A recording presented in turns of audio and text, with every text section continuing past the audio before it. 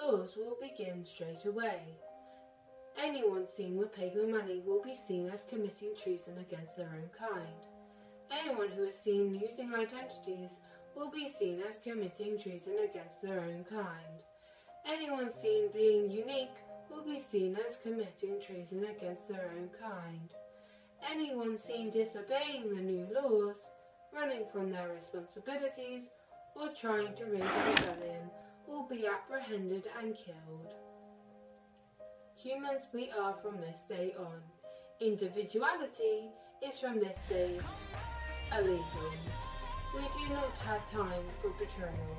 In order for peace to thrive, there must be sacrifice. Thank you, and God bless the human.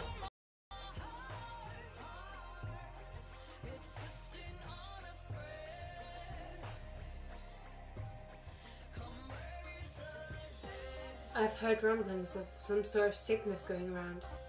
Some soul-sucking virus that turns uniquely promising souls into cold-shouting robots.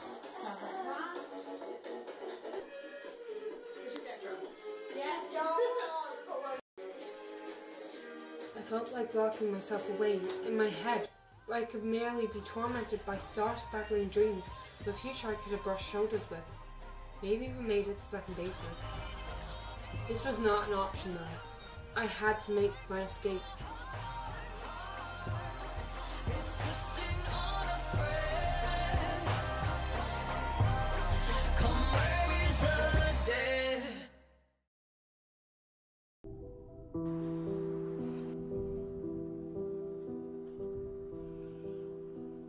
How did we come to this?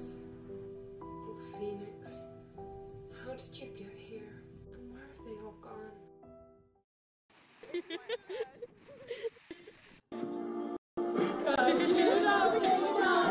Who doesn't want to do this?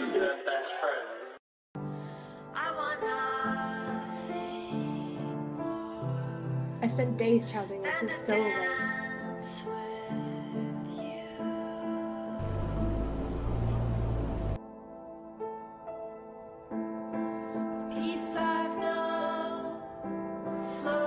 I realised I'd made it across the border, and I wasn't far from my sister's house. So I began the journey there. Something like peace I hope to make with you my whole life long. I want nothing more than to flow with you.